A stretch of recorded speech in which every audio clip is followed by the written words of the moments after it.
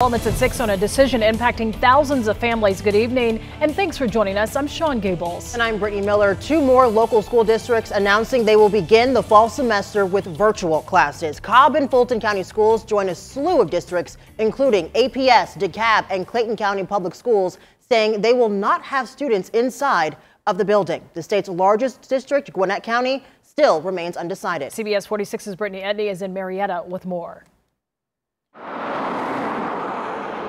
Fulton County teachers quickly adopted virtual learning when the coronavirus broke out this spring. But it's the future of learning during this pandemic that's been up in the air. Superintendent Looney originally presented the school board with 3 plans to reopen.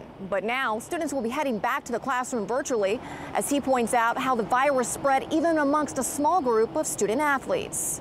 If with groups of 20 athletes, we can't safely get together and practice and condition, I'm not sure how we can foreseeably do school in a safe manner. But this internal email from the superintendent has teachers asking, what about us?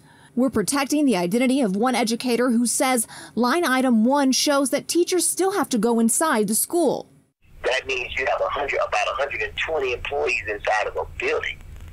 And even though we have some of us, or most of us, believe in face masks, that's not saying that everybody's going to have a face mask. Adding this creates low morale while sending a hurtful message to staff. That, yes, we may do virtual school, but we still don't care how you feel. We don't care about your personal health or your own personal challenges of having kids, and you have to find places for your kids to go.